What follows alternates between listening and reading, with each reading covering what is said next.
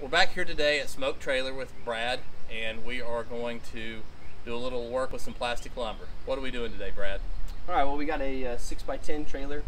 Customer hates replacing woods, done it a lot, and so I recommended it since he's using this as like a daily use kind of trailer, that he actually put plastic lumber, which is amazing. It's grippier than the steel, grippier than the wood, and I mean, it's lifetime warranty. It's stuff just looks great, especially on a gray trailer. The black that I have, you know, there's lots of colors, so you can mix and match them. And so that's what we're going to do. We're going to put some of this on the trailer and wrap it up today. Awesome. So we're going to go show you how to do that, and also we're going to go over just a few features that you gain by upgrading to the plastic lumber. Go, go.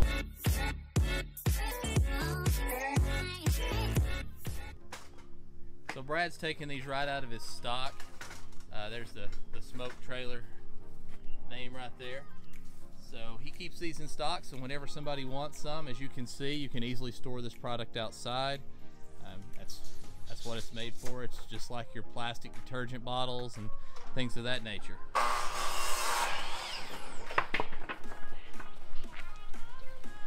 So Brad's cutting the ends of these off. He is going to save these because he can use those on dovetail trailers a lot.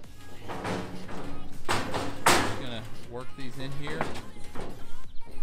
He already has a metal strap right here that he's going to install over the end up here of the trailer through here, so that'll cover up that edge and just make it look more like the back, more aesthetically pleasing.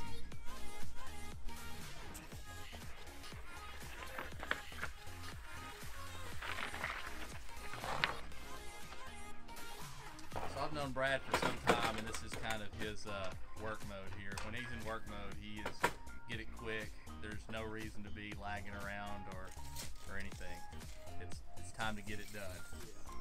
Does that sound about right, Brad? Oh yeah.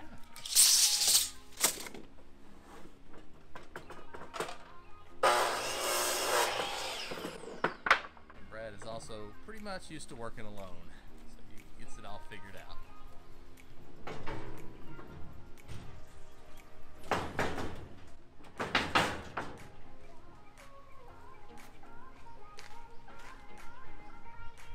Brad, we don't even need to screw these down, do we? Nope.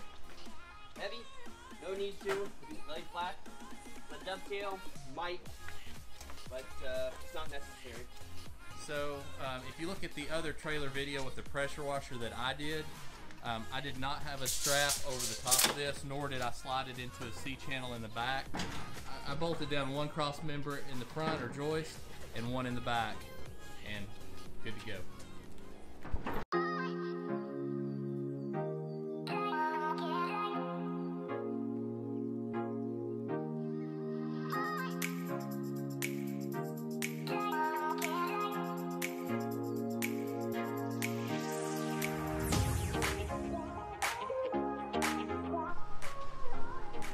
Okay, we're back here at Brad's shop, Smok't Trailers, and we're going to weld on that strap piece and throw on a couple bolts. This thing's going to be done. Actually, we got to do a little bit of finish work to the plastic. We'll show you how that works. That stuff is great for welding up straps because it doesn't burn like wood does when you're welding on top of it. So it's one of the things I love about this, among many things, but yeah, safer.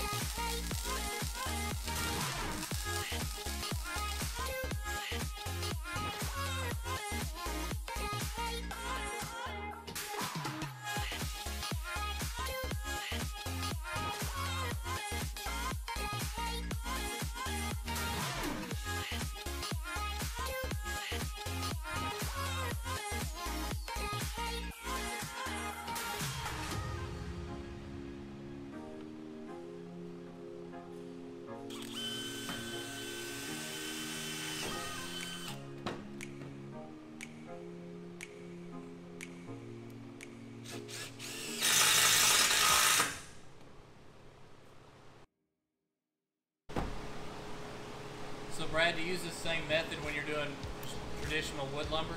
Oh yeah, it's the exact same. This cut's the same. It drills in the same. I mean, it's all the same.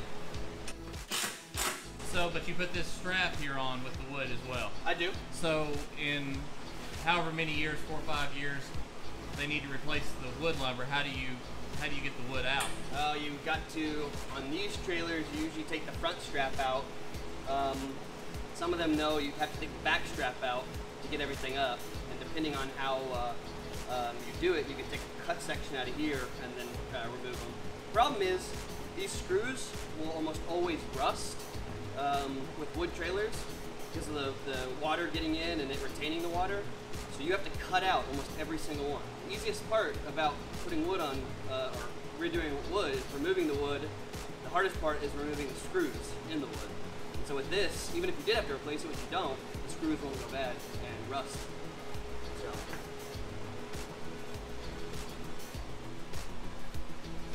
What would be the price to like somebody brought this trailer in that you built for them? They did it in wood, and they want the wood removed and just new wood put in. What would that cost? Depends a lot on how the trailer was built. It's built as simple as this, where it's a strap. It's going to be around $315, $330. If I have any problems with the rust, just like when I'm working on a car and it's got a lot of rust in it, I'm going to end up charging them more like $450.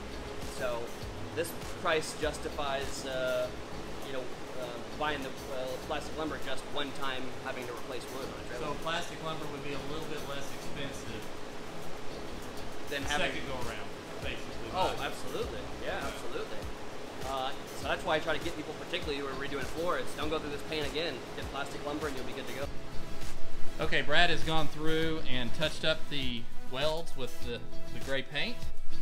And we are now ready to do the final step, and that is doing the finishing technique.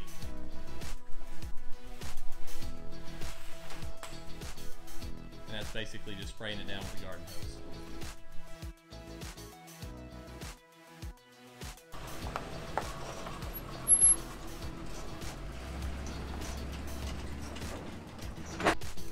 Hey, we just finished up a plastic lumber trailer. It's a great way to not have to replace wood, and justifies the expense after even just one wood replacement.